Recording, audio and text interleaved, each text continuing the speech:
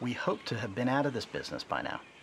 The Department of Justice, we've been prosecuting these cases for about 20 years now. And yet, year after year after year after year, we continue to get criminal cases referred to us by the Coast Guard.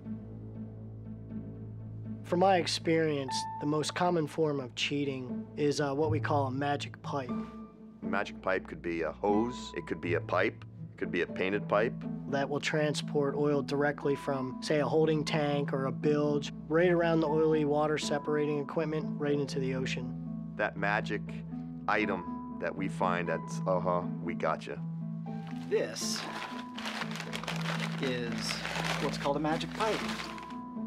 That is a term of art that somehow has arisen in the industry, and I think the reason, originally, at least I've been told, is because the oil magically disappears. In any criminal enterprise, somebody who's breaking the law is doing math. It's a calculation, right? Chance I'm going to get caught, chance I'm not going to get caught. People are still making the calculation that this crime is sometimes worth it. In environmental crimes cases, we don't have to prove motive.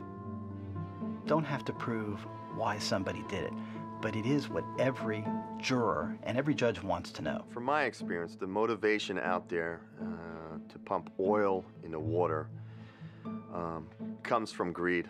It's always about money. Follow the money.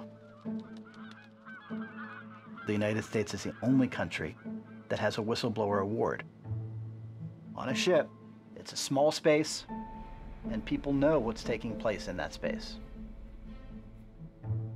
Fabrication of pipe connected to overboard as per instruction of first engineer.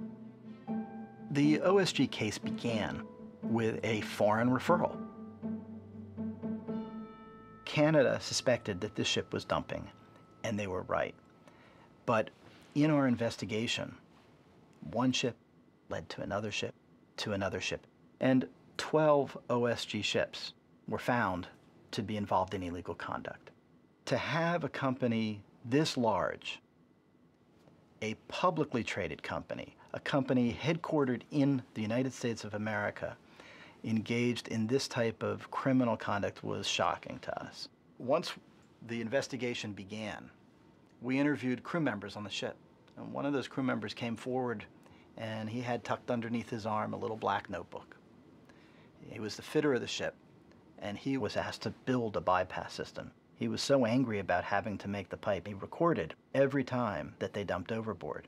Before we left in Port of Boston, around 4 to 5 p.m., I started pumping out the slop from the tank, in which the said action is against MARPOL.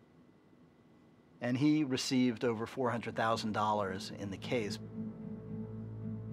This was a case that resulted in a $37 million penalty.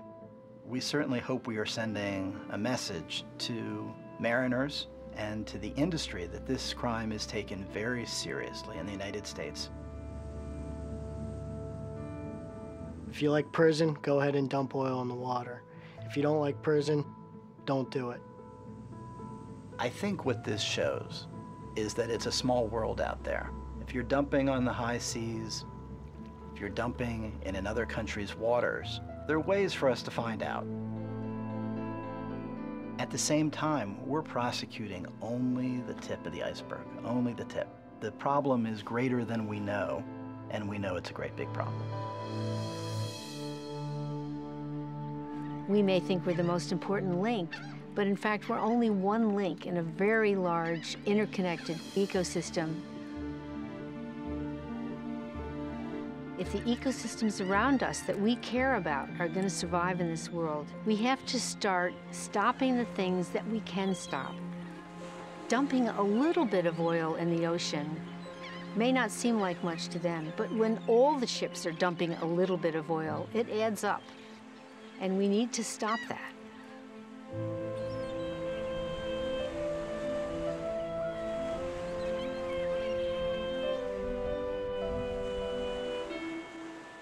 Help us to prosecute these cases, help us to stop this crime, help us to protect the world's oceans.